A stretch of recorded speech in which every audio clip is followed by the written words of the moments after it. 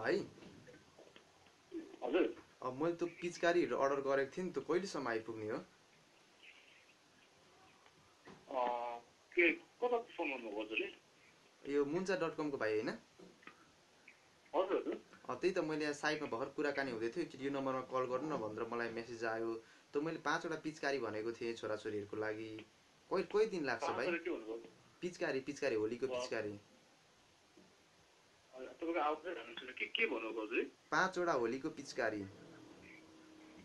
होलीको के भन्नुभयो? पिचकारी के पिचकारी।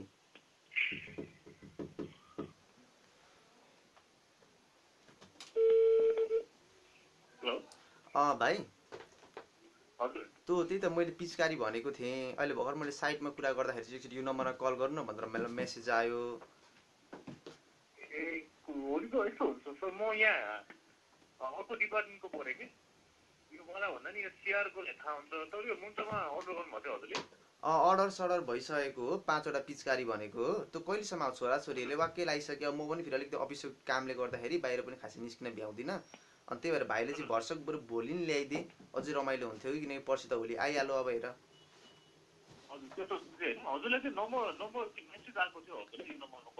मेसेज आएको त्यही भएर मैले भाइलाई कल गरेको। भाइ अलिकति बरु चाँडो गरिदिउँ न। कहिले? भोलि बिहान 8 बजेसम्ममा सकिन्छ?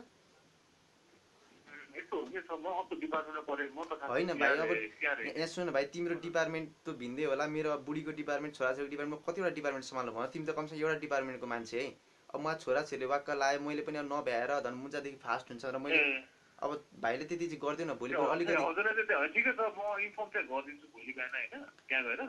होइन भाइ,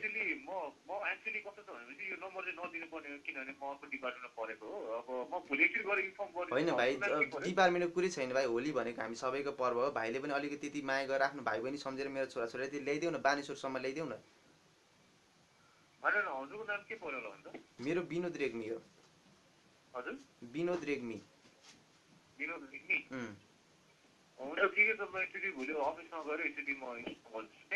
होइन भाइ, अफिस त्यो अलिकति ढिलै हुन्छ। म भोलि भर्सक 8 बजीसम्म, किनकि फेरि म 9 बजी अफिसमा पुगिहाल्छु। 8 बजीसम्म मलाई बानेश्वरमा ल्याइदेऊ न।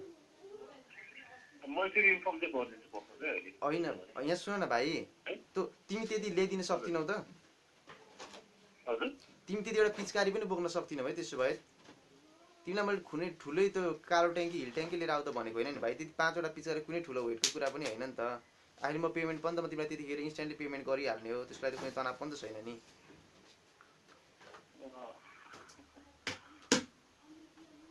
भाइ। के छ भोलि?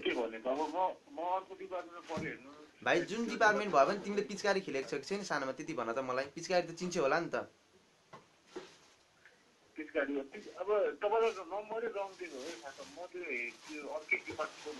बाबा भाइ, तिमी डिपार्टमेन्ट कुरा नगर। त्यो 5 वटा पिचकारी बोक्नको लागि अब डिपार्टमेन्टको कुरा कसरी आउँछ क्या? त्यो तिमीलाई कालो हिल ट्याङ्क 5 वटा भनेको होइन त मैले। पिचकारी भनेको पिचकारी कत्रो हुन्छ? सानो सानो त हुन्छ नि। 5 वटा पिचकारी लिएर आउन तिमीलाई डिपार्टमेन्ट चाहिन्छ। अब तिमीलाई आखिर मैले सिधै मागेको होइन। भोलि बिहान 8 बजेसम्म के ल्याइदिन सक्छौ? फोनै डिस्कनेक्ट भयो त।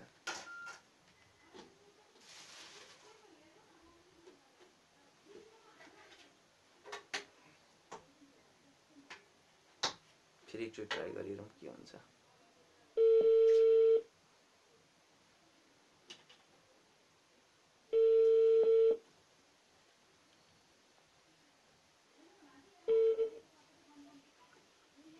भाइ के हो? फोनै काटिदेऊ त।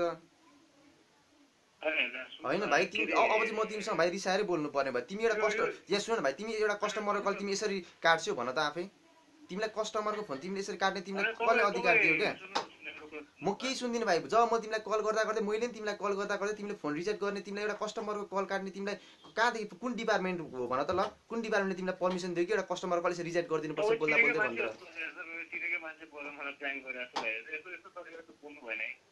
त्यही त भाइ म तिम्रो चिनेको मान्छे भए म तिमीलाई के तिम्रो सबै इन्फर्मेसन थाहा हुन्छ तिमी ल्याइदिन सक्दिन भने ठिकै छ ल्याइदिन सक्दिन भने म अरू पनि अनलाइन चाहिँ म अरूदेखि अर्डर म त गर्छु ल्याउन सक्दिनँ किन भनेपछि म मेरो काम पनि होइन यो नम्बरै तपाईँलाई रङ दिएको के छैन अब यसमा त्यसो भन्नु भनेपछि तिम्रो डिपार्टमेन्ट पनि होइन पिचकारीको तिमीलाई कल काट्ने आदेश पनि तिम्रो डिपार्टमेन्टबाट आएको अब तिमी अन्तिममा यति साह्रो अल्छी भयो कि अन्तिममा म चिनेकै साथी हो तिम्रो चिनेको साथी भए म तिमीसँग खोसेर लिन सकिहाल्थेँ किन तिमीले त रिक्वेस्ट गरी बिन्ती गरी भाइ पिचकारी ल्याइदेऊ न भनिराख्नु होइन भाइ हो मलाई भाइ म तिम्रो यसो गर तिम्रो मलाई एमडीको नम्बर दियो म तिम्रो एमडीसँग कुरा गर्छु अति नै हेरचक्राइ नि भयो नि त म आफै कल गर्दा तिमीले कल रिजेक्ट गरिदिने यार तिमीलाई मैले कुन तिम्रो मैले संस्थामा यो नम्बर कति दिएको त्यो रङ हो कि म यो पार्ट हेर्ने मान्छे नै होइन मलाई त्यो कुरा त्यो कसले दिएको तिम्रो संस्थामै गएर कुरा गर भाइ मैले तिम्रो साइटबाट नम्बर पाएको हो कुरा गर्नु नि त ल कुरा गर्नु कसलाई कुरा गर्नु तिम्रो एमडीको नम्बर दियो न म कुरा गर्न चाहन्छु कस्तो स्टाफ हुन्छ नि एउटा कस्टमर कल काट्ने तिमीलाई कसले अधिकार दियो के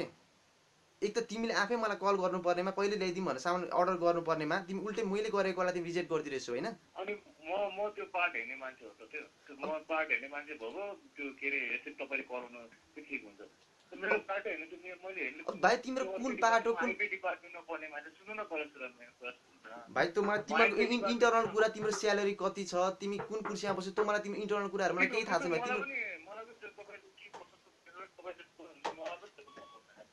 होइन भाइ तिमीले अति नै गर्यो यो कुरा त म पुरै सबैसँग उठाउने नि हो एउटा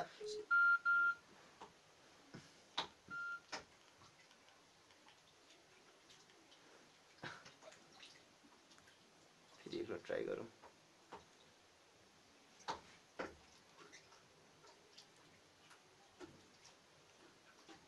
तपाईले डायल गर्नुभएको नम्बर अहिले व्यस्त छ केही समय के हो केटोले अफिसमै फोन गर्न आँट्यो के हो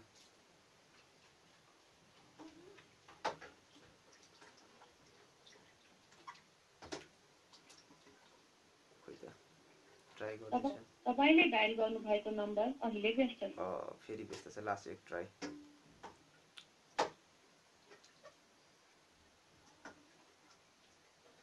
लास्ट ट्राई गरौँ अनि भएन भने मेसेज गरिदिउँला तपाईले डायल गर्नुभएको नम्बर अहिले व्यस्त छ ओके नम्बर व्यस्त भन्नु है म मेसेज गरिदिन्छु ओके म मेसेज गरिदिन्छु यो नम्बरलाई होलीको प्र्याङ्क अझै एक दुईवटा आउँछ यो आज अलिकति स्टार्ट हो र तपाईँलाई कुन कन्सेप्टमा चाहिँ प्र्याङ्क भयो हुन्थ्यो जस्तो लाग्छ होलीको बारेमा भने तपाईँसँग कमेन्ट गरिदिनु कन्सेप्ट म त्यही कन्सेप्टमा एउटा प्र्याङ्क गर्नेछु यो चाहिँ एउटा अलिक एटलिस्ट एउटा ट्राई थियो र कसले हेर्नुभयो थ्याङ्क यू सो मच मन परेमा लाइक सेयर सब्सक्राइब गर्न नबिर्सिनु होला ओके अर्को तपाईँले देखेँ कन्सेप्टमा म अर्को होली प्र्याङ्क लिएर आउनेछु अहिलेको लागि thank you so much good night